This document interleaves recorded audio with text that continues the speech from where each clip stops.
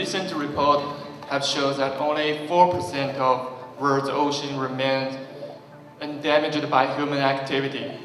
We have been warned so many times that if we do nothing to improve this situation, little to no sustainable ocean resources will remain. Now, Steve Danik here will show you some data. Thank you, Vincent. I understand not everybody here is a biologist like myself, but this is pretty easy, so we'll get you through it. As you can clearly see by the table here, fish populations are in decline in the Gulf of Mexico. Pay particularly close attention to the red drum figures. The biomass index is at risk, and it's... Okay, Dan, stop. But this get up and take a break. Okay, let's welcome our team manager, Ashley, to show you some more interesting stuff. Thank you, Vincent.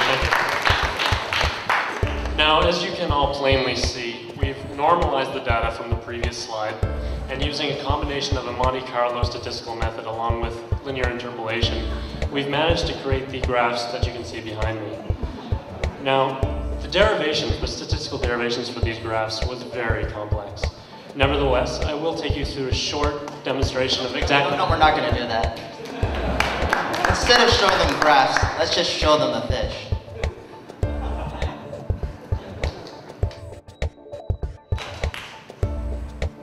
This is not a movie. This is actual data that we can read from scientific models.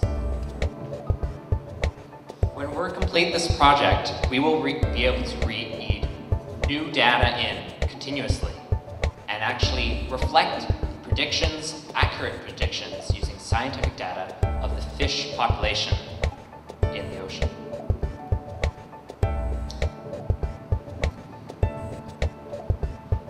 Remember those incomprehensible spreadsheets and graphs that we've all dealt with? Well, this is the future of data visualization. Backed by the best available science, being able to see information in this new way is incredibly powerful. We are working for the UBC Fisheries Center to create this visual that reads the data from their model.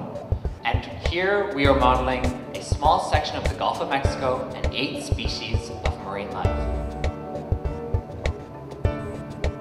Being able to use this visualization will have so many applications in the future. This is just the beginning to show just fish. We hope to show more in the future. We can show different things. But the application, we should go into more detail what we're planning to use what this application is going to be used for. Some folks at the UBC Fisheries Center came to us a few months ago, and they had a problem. How could they use the extensive data that they've gathered on fish populations for the last 50 years to forecast, to look into the future of impacts on fishing?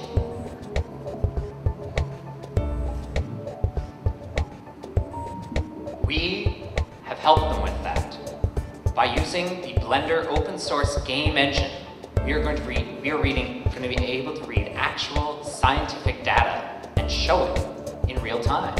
As we read it, you will see the populations increase and decrease over time.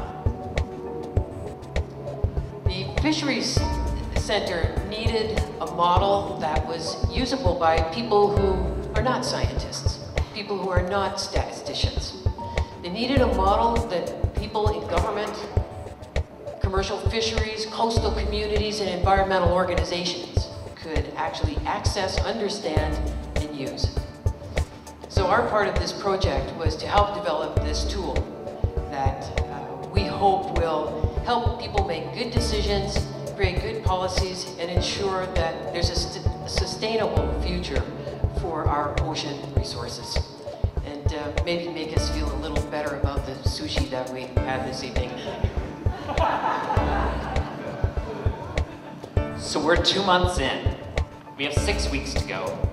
We're going to make it so that you can see those fish grow and die and change and see what's happening within the environment based on decisions you've made. See the effects in what the predictions of the populations will be in 50 years, and you can see that the effects of your decisions in just a few minutes. But how did we get here? Well, as we participate in this amazing program and create our projects, we're also building teams. And our process has been working together to solve problems. How do you get a game engine to respond to real-time scientific data? How do you model and animate 3D fish so that they look like they're really swimming? We'd like to share with you a few of the behind-the-scenes moments that we've had over the past couple of months.